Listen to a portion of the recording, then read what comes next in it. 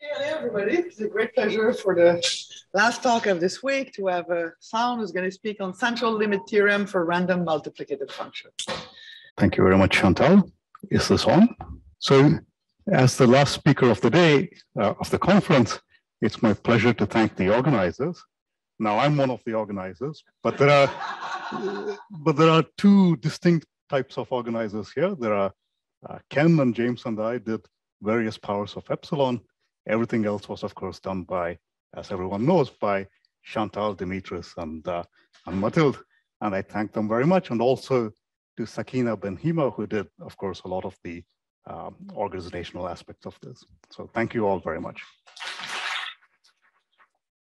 And of course, thanks to Andrew for providing the excuse for all of us to get together here.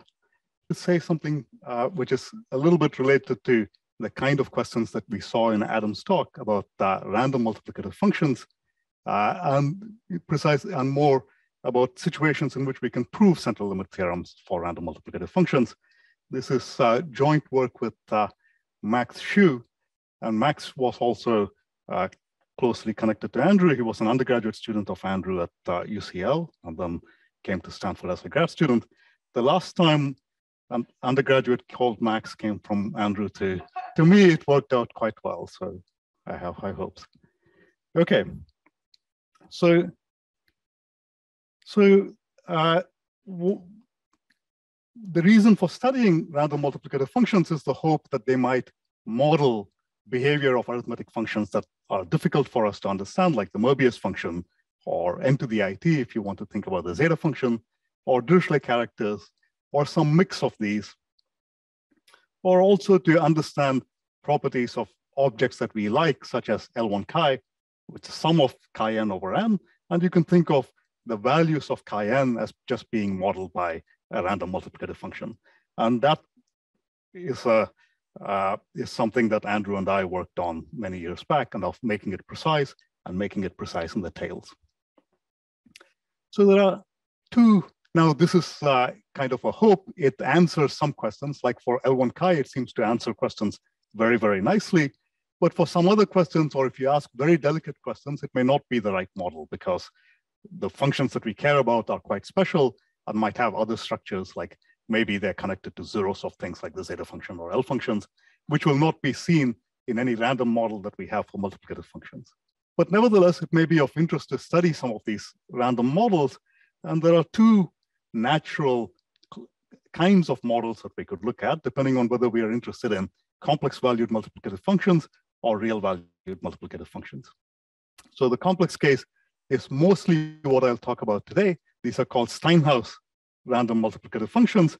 So the function is completely multiplicative, so it's determined entirely by its value on primes. And the value on primes we think of as being independent random variables chosen uniformly on the unit circle. The other natural model that you could look at is the case of real valued multiplicative functions, and these are called Rademacher multiplicative functions. These are not completely multiplicative. You could set them to be 0 if it's not square free, and then choose values on the primes to be independent of each other, plus minus 1 with equal probability. You can modify this in any way you like. You could think of completely multiplicative functions taking values plus minus 1, or think of the values at prime powers as also being random variables. Maybe that's more natural. So I'll just talk about the Steinhaus case, but there will be corresponding results in the other situation as well. In the last decade or so, these have been studied quite fruitfully, and a lot of very interesting progress has been made. Maybe the most interesting progress for me has been work of Adam on various aspects of random multiplicative functions. So one beautiful result in this direction is his proof of Helson's conjecture. So if you look at the study of partial sums of a random multiplicative function, you can ask, how are these distributed? Do they have some kind of Gaussian distribution or some kind of limit law? You can easily compute the mean and the variance.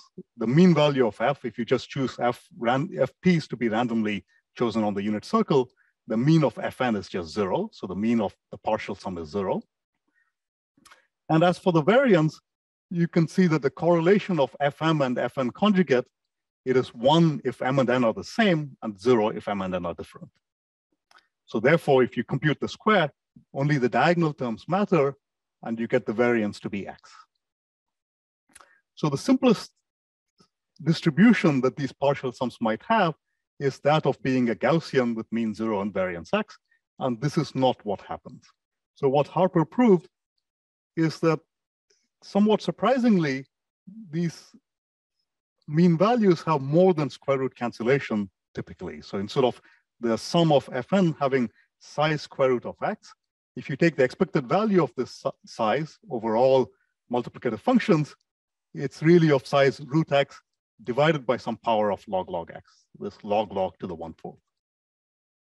Okay, so it's not a incredibly small compared to what you might expect, but on the other hand, it's interesting that it has a different asymptotic behavior, which goes to 0, which is little o of root x. And before his theorem, I think you would not have guessed that this would be the answer. In fact, I think there's even a paper on which Adam was one of the co-authors where they thought Helson's conjecture was false. So I think that's always a good sign when you don't know whether a conjecture is supposed to be true or false. Now, another question in probability that is very interesting in this context is the law of the iterated logarithm. If you take sums of independent random variables that are, say, plus minus 1, so a one-dimensional random walk, then it's a very classical theorem that if you look at how large this random walk can get after n steps, it can get to be of size square root of n times square root of log n. You can, if you ask the same question for random multiplicative functions, now imagine that you have a multiplicative function that takes values plus minus 1, or it could also be complex, I suppose. And again, there is this interesting feature that it differs from what you think for a sum for the random walk by this factor of log x to the 1/4. So Harper has a very recent paper from a couple of years back, which produces values as large as root x times log x to the 1/4. There is still something to be done here because we do not quite know whether this is the right order of magnitude, whereas one would guess this is the right order of magnitude, but the upper bounds are off by some powers of log. This again answered an old question of Hala's, who wanted to know if you pick a multiplicative function at random, whether the partial sums tend to be of size root x.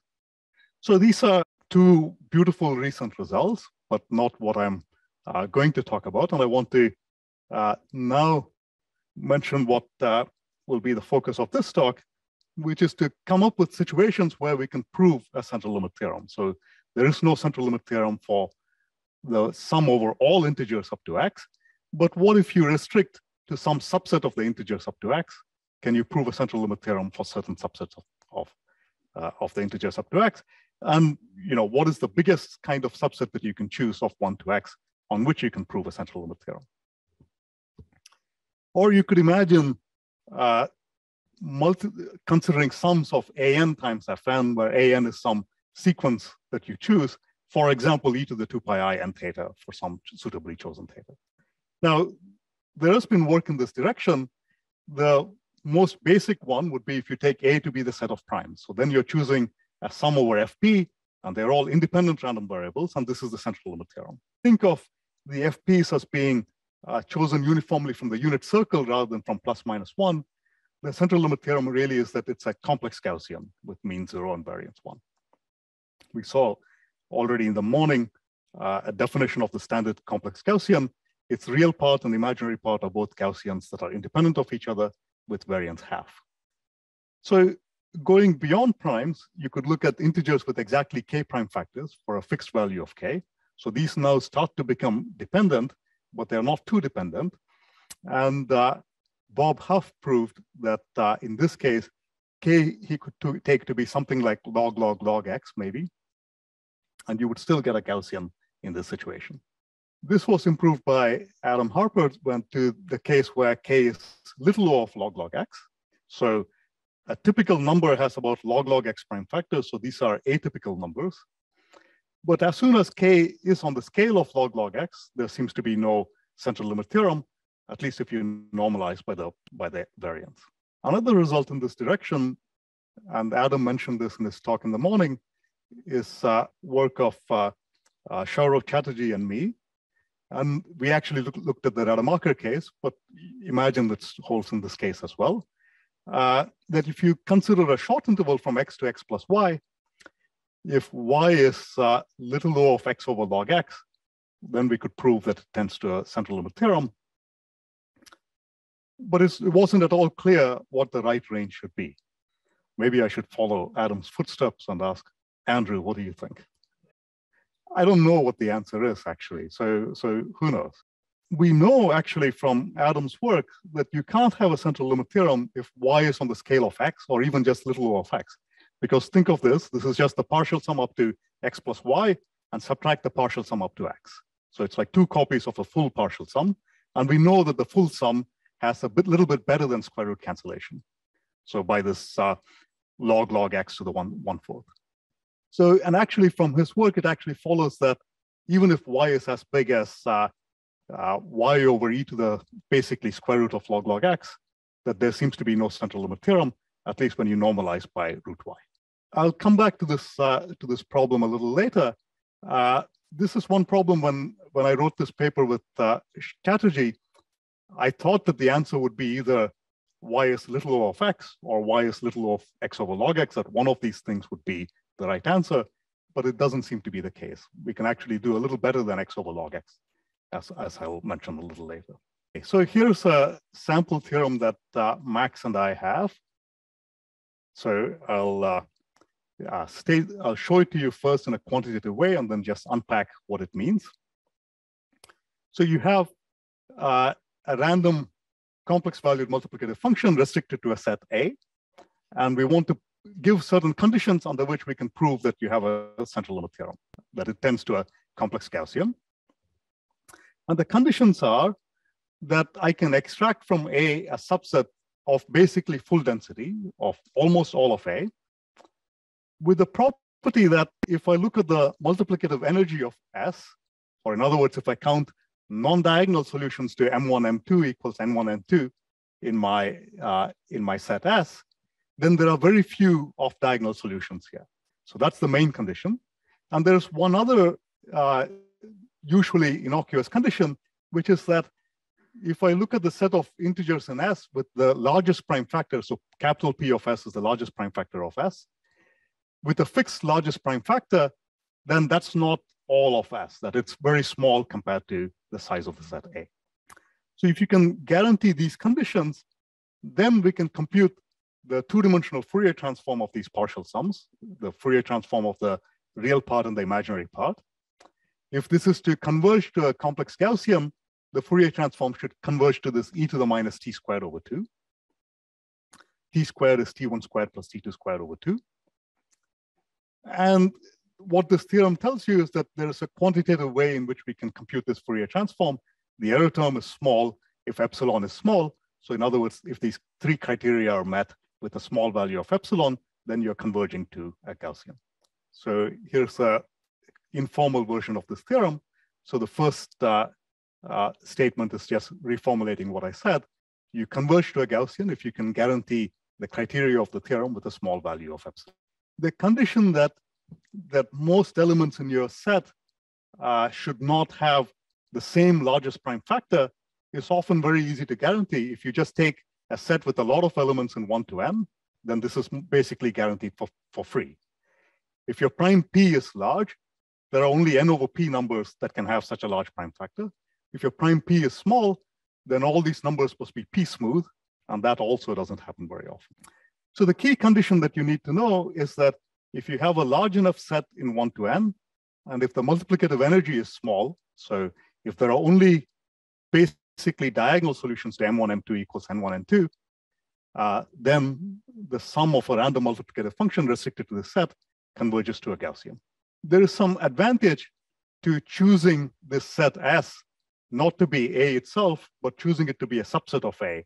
And the reason is that the multiplicative energy of even a one density 1 subset of A can be substantially smaller than the full set A itself. And we'll see that that happens for short intervals. So here are some applications. So in the result that I mentioned of Chatterjee and myself, where we could do x to x plus y with y being little o of x over log x, we can now improve the exponent on that to x over log x to the 2 log 2 minus 1, which is about 0.4. Now, this is not to say that this is the right answer. It's just the answer that we can get at the moment. Presumably, it is the case that if you take any short interval of size x over log x to the epsilon, there might still be a central limit theorem for that, but these methods will not show that. And let me say, what is the improvement over the previous result is that you choose the set S. Instead of looking at all elements from x to x plus y, you look at only those elements that have the expected number of prime factors. So 1 plus little o of 1 log log x prime factors. Okay, so if you prove a central limit theorem for that, then a central limit theorem will hold automatically for the full sum as well, because they don't differ by very much. Now, if you parameterize solutions to M1, M2 equals N1, N2, so G is the GCD of M1 and N1, H is the GCD of M2 and N2, then you get this parameterization. And you can see that what's happening is that you might think that G, A, H, and B all have about half log log x prime factors, multiplying out to give numbers that have log log x prime factors. So therefore, when you now try to count off diagonal solutions, you get a win because you're considering sums over unusual numbers, G, H, A, and B. And this is what leads to the improvement here. We can do similar results for shifted primes. So shifted primes, we think should behave like random numbers, more or less, as far as multiplicative properties go. And they seem to satisfy a central limit theorem. We can also do sums of two squares. And this is a little bit interesting because we are now getting almost close to the full range, almost the whole interval from 1 to x. We can show that sums of two squares, integers that are sums of two squares, the short interval only has to have y be a little o of x, and you still have a Gaussian. Actually, the result holds for more general sifted sets, so long as the density is less than a certain threshold, which half is less than. The natural question is, what is the biggest set that you can consider in 1 to n in which you can prove that a central limit theorem exists? I guess I would actually think that if you just take a short interval from x to x plus x over log x to the epsilon, then that should be true. So this is only the best that I know how to prove. And this is really the same set in the multiplication table problem. The multiplication table problem is the question about if you take numbers from 1 to n and multiply them by numbers from 1 to n, how many numbers up to 1 to n squared do you get? And the answer is n squared divided by log n to 2 times this exponent theta. And what this result is saying is that you can really look at how these numbers in the multiplication table problem arise. The set that you use to produce basically all the elements in the multiplication table problem satisfies this problem. This result is essentially due to Kevin Ford. It can be extracted from something in a recent paper of his, where he looks at the largest set that you can construct in 1 to n, for which the product set has size a squared over. We need something a little bit different, that the energy should be small rather than just the product set that should be small, but the idea is basically. A slightly more general result is to look at sums of an times fn. So here the variance is the sum of squares of an. And then there are some conditions that we can write down similar to the criteria that I had before, under which you can guarantee that you get a central limit theorem. So these are analogous to the previous results. So again, you extract a subset on which has basically the same variance as the full sum. And this is to say that off-diagonal solutions don't contribute very much when weighted by these coefficients an. This last condition is basically the analog of not too many numbers in the set having the same largest prime factor. So one application of this is that if you take these ans to be e to the 2 pi I n theta for an irrational number theta, then you can get a central limit theorem for these sums, so long as theta is not a very, very bad Liouville number. So long as it doesn't have rational approximations that are very, very good. So if the distance from the nearest integer of q theta is bounded away by something exponential, e to the minus q to the 1/4 or something like that, then we can prove that you get a central limit theorem. By Harper's result, if theta is rational, or if theta is very, very close to a rational, there is no central limit theorem, because the rational number, the exponential of a rational number, you can just rewrite in terms of multiplicative characters. And then it's just a combination of a finite number of multiplicative characters, and therefore there is no central limit theorem there. So this result would include all nice numbers you can think of, like pi or e or any algebraic number and so on. There is earlier work of Benatar, Nishri, and Brad Rogers, who did a measure version of this, showing that it holds for all theta in a set of measure 1, while this gives you a criterion that you can check. So I have a few minutes to try to give you an idea of the proof. So in many of these problems, you cannot compute moments. Now, in many situations where we actually have functions that we care about, like characters, moments are the main thing that we can compute. But in this case, when we are given that something comes from some process, there's some notion of independence, there are other techniques in probability that work better than the method of moments. So what we use here is the martingale central limit theorem. This is kind of a quantified version of a result of McLeish from the 70s. So if you have a martingale difference sequence, so this is a sequence of random variables where the n plus first random variable its expectation is 0, even when you condition it on all the variables that came before, x1 to xn. Under this condition, you can compute the Fourier transform of the partial sums of x1 to xn. So if we want to show that this tends to a Gaussian with mean 0 and variance 1, let's say it's real valued, then we want this Fourier transform to converge to e to the minus t squared over 2. And this McLeish central limit theorem gives you reasonably simple criteria that you can check, which ensure that this happens. So the precise version of this result, you could say, well, compute the expectation of the maximum of these random variables, and also compute the maximum of the sums of squares if that's close to 1. So in other words, what's going on, you have these random variables that satisfy this martingale difference property, and you want to assume that each one of them makes a small contribution to the sum. So all of them are small. And let's say we assume that the sums of the squares of them are usually close to 1. If those two conditions hold, then this theorem says amazingly that you're tending to a Gaussian. So the case of coin tosses, for example, would be immediate. The xn's would there be plus minus 1 over root n. Okay, and then they're all very small as n grows. And the sum of the squares is just 1 on the nose. So the error terms will not matter very much. And you go to the central limit theorem.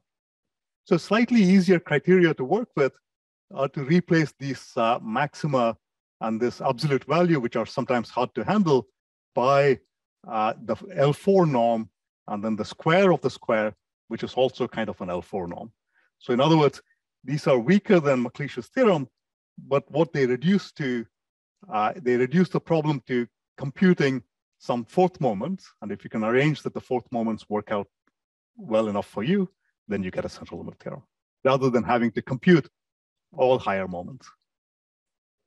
So here's a 1 minute idea of the proof, which of course will not be a proof. There are other ideas that are omitted here. Well, if the xn's are all small, which is one of the conditions in the proof, you can just replace e to the it xn by a couple of terms in its Taylor approximation. Okay, so that's the first step. If the sum of the xn squares, so then multiply that out. And if the sum of the xn squares is typically close to 1, then you can replace from the second line, from this line, which has the sum of the xn squares, you can replace that by e to the minus t squared over 2, which is the expected answer that you'd like for a Gaussian. And then remarkably, the martingale property simply allows you to evaluate the expected value of this product, and it'll just be 1 on the nose. You can just peel off one variable at a time and compute this expectation. And how does this work for multiplicative functions? This is an idea that, again, goes back to Adam. You can decompose your sum of multiplicative functions in your set by grouping them according to the largest prime factor of the integers n. So it's a sum over primes of sum over all integers with largest prime factor being p. And the point is that this sequence forms a martingale difference sequence, because if you fix all the primes up to this prime p, you still have f of p in every term of your sum, which is chosen independently of all the previous primes. And so the expectation would still be 0. So this is a martingale difference sequence. And now you can just apply the result that I stated before.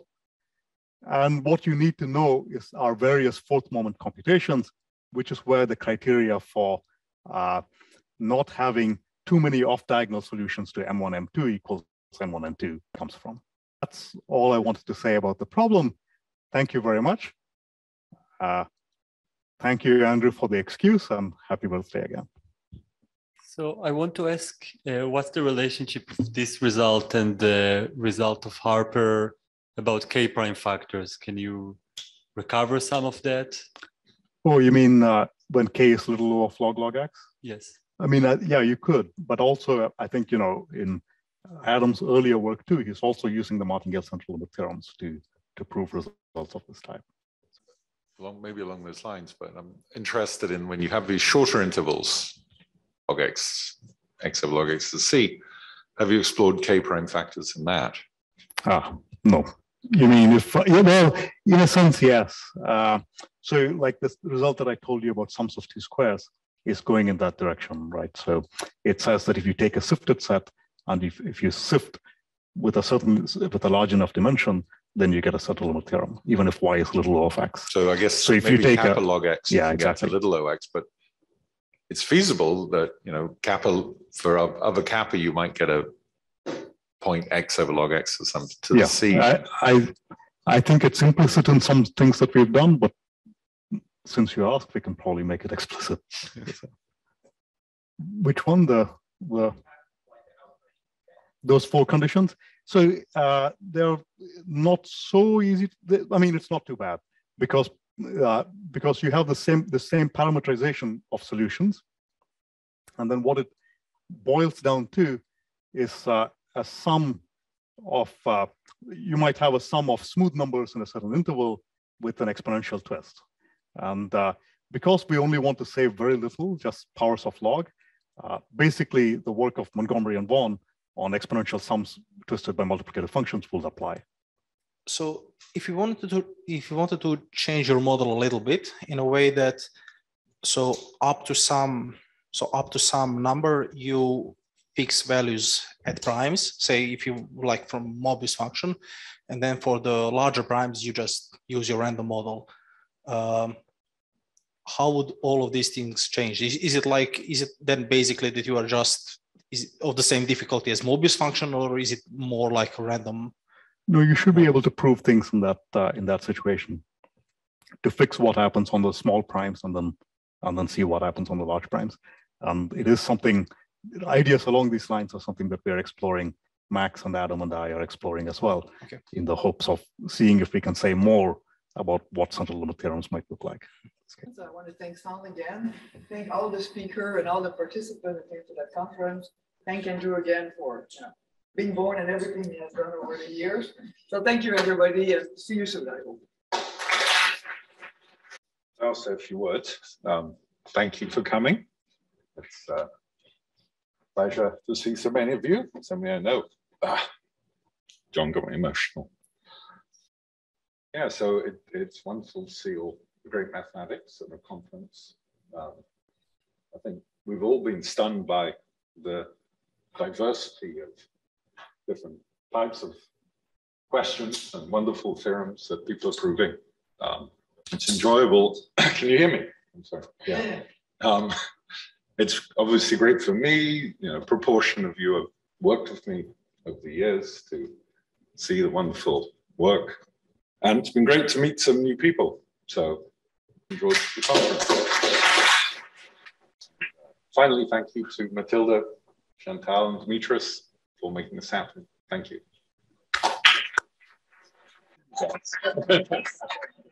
And Sound and Ken James, but doing the heavy lifting, doing the epsilon squared lifting. Thank you. It doesn't have to be epsilon squared.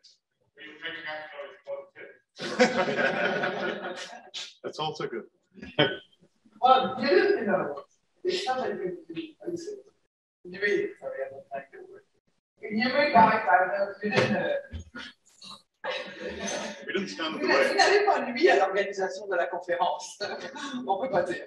Mathilde, you can translate. Thank you for not making any damage. Exactly. Yeah, we would certainly say there was no damage done by any damage. But I would say thank you. So epsilon is not negative.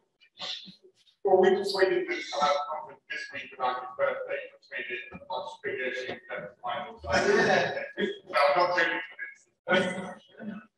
One thing we did learn, though, in this conference is that James should always be chairing every session. Yes. Not for Mr. James.